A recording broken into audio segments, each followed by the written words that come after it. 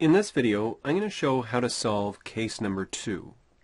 Now, case number 2 is a Chapter 6 probability question. How do I know that? Well, it comes from having a look at the questions that follow after the setup. Basically, anytime you've been given a question, whether it's an assignment question or an exam question, it's always going to be these actual follow-up questions, and there's even a Part D down here that we'll look at in a moment, that tell you exactly what your focus is going to be. Now, very simply, the fact that they're asking for a probability in Part B and a probability in Part C and even a probability in Part D, that identifies that I'm dealing with Chapter 6. Now, there are some other probability chapters in your course, Chapter 7, 8, 9, and so on, but at the time that this assignment is given, those chapters aren't being covered. So this is definitely a Chapter 6 question. In Part A, it asks me for a percentage, but in actual fact, probability can be interchanged with the words percentage and even the word proportion can be used to mean probability. And sometimes they're going to use the word rate. So all of these would have led me to think that I'm dealing with a probability question. Okay, so I know that I'm dealing with Chapter 6, and so where do I go from here? Well, when it comes to Chapter 6, there's a few different kinds of questions that you could potentially be given. Chapter 6, one style of question is going to be a situation where you're given what's called a joint probability table, also known as a contingency table. And a contingency table simply means that you're keeping track of some kind of an outcome. Either A occurs or A doesn't occur. That makes up one part of the table. That'll make up my rows. And then it could be that I'm also keeping track of whether or not B occurs or does not occur. And so this sort of a table keeps track of joint probabilities. In other words, what is the probability that A and B occurs? That value, like the probability for A and B both occurring at the same time, would be given here. Maybe that's 30%. And then this one over here would be A and not B. And so this could be, I don't know, maybe this ends up being 15%. If we were to go through all four of these different probabilities, you'd find that they come out to be 1.0. Now, we certainly weren't given this kind of a setup. We weren't given a table at all. If you're given a table, it actually makes for one of the easiest kinds of Chapter 6 questions. But again, we weren't given this. Instead, what we were given is a word problem where there's no table whatsoever. Now, you'll find that in this last paragraph down here, there are some probabilities given, which we must have some given probabilities to start off being able to solve this. What we're going to do with these given probabilities is we're actually going to turn them into this kind of a table. Because like I said before, once you've got this sort of a table set up, it makes solving your problem really, really easy. So I'm going to walk you through how we get from these probabilities here into this table format. Okay, so in order to do this, what I'm going to do is I'm going to read through the setup. We'll read through the entirety of it, and then we're going to talk about what information ends up being important and what information we can end up skipping, and then we'll get into our actual solution. So let me just clean this up a little bit. Get rid of all of this. All right, so I'll just start at the beginning, and actually you're going to end up finding that a lot of this information is not particularly useful for us when we're trying to come up with our solution. So we're going to be able to cross out a lot of this.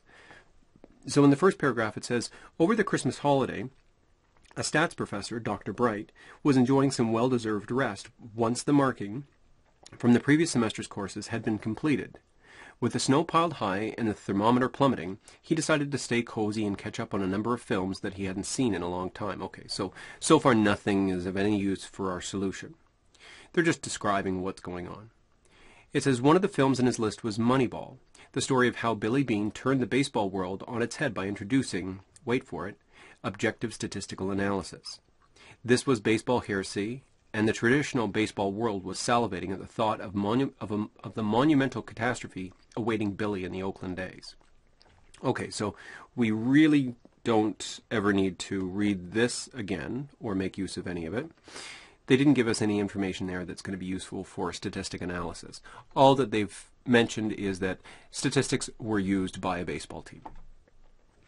Okay, so beyond this it says, seeing as the film was both immensely entertaining and filled with fun and practical implementation of stats, has a better movie ever been made?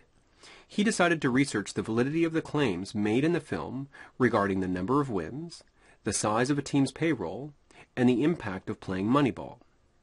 Okay, so let's keep track of that for a moment.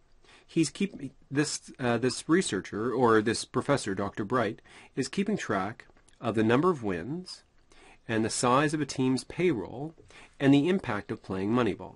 Okay, so it appears that he's keeping track of 3 different things, or at least it does so far.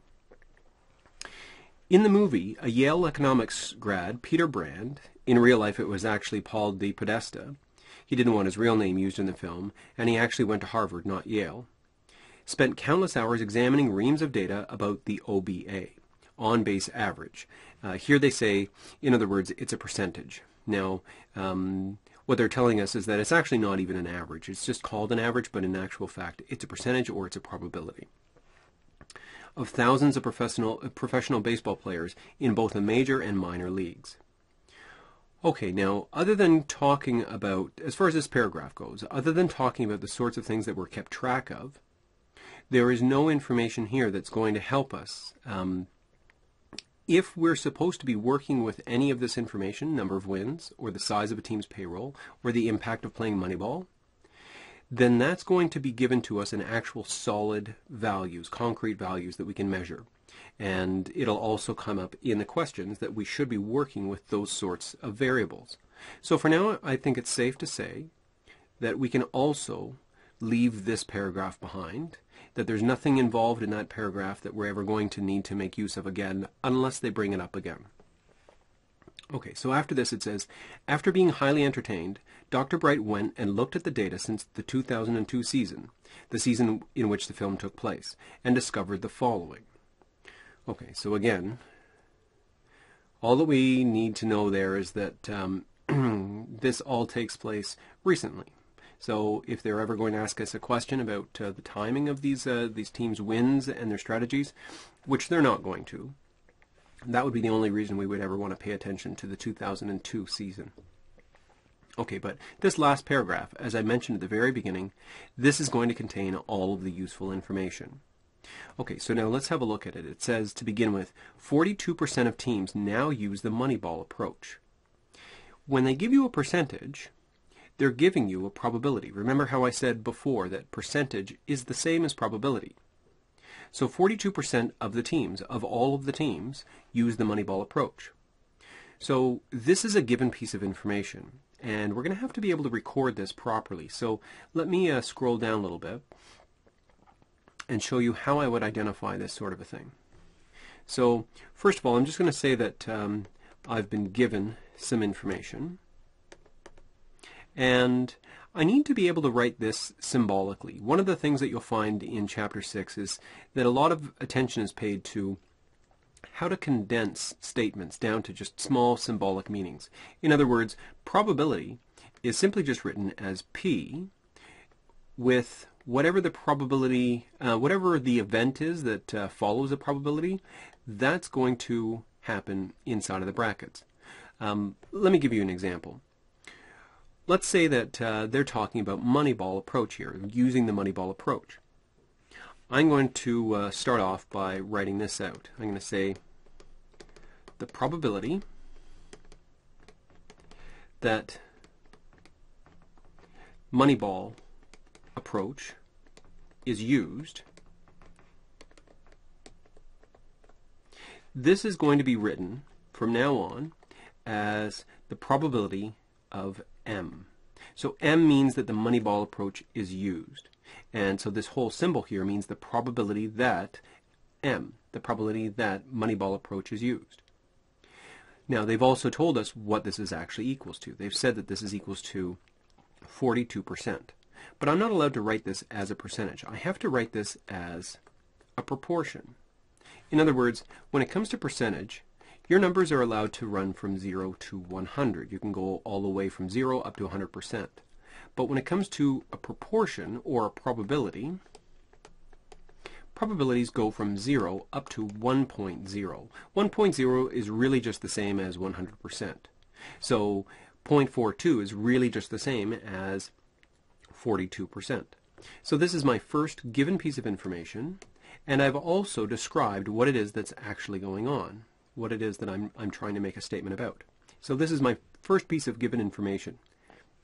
You'll find in Chapter 6 that one of the most important things to being able to solve a problem is being able to write down your given information properly.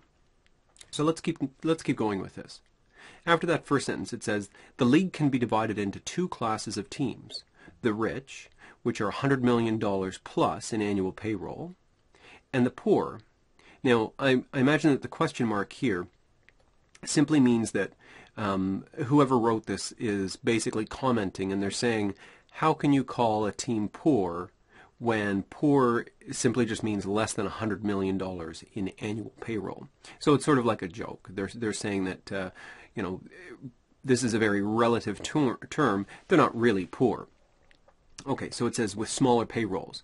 In fact, they go on here to specifically say the smallest being the Houston Astros at just over $24 million.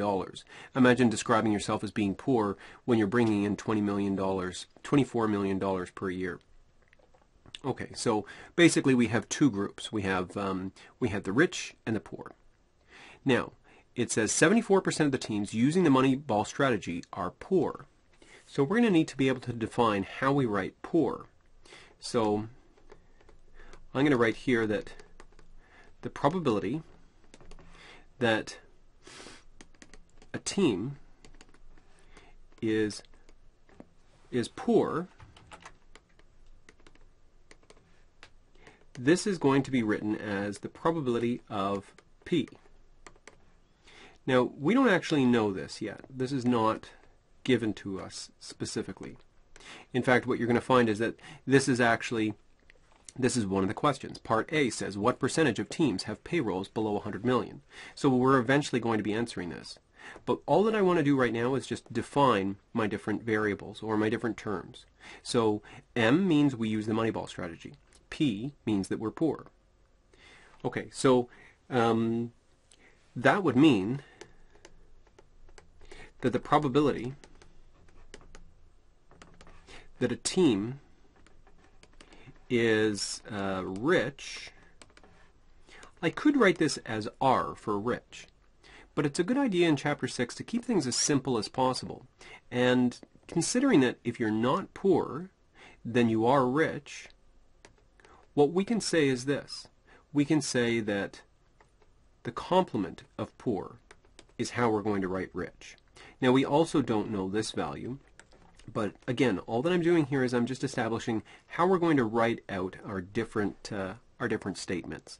So we now know that using the Moneyball strategy is M, being poor is P, being rich is not P, or the complement of P, and this allows me to write out some of the information that they actually did give me. Okay, so for example, let's see here. It says 74% of the teams using the Moneyball strategy are poor.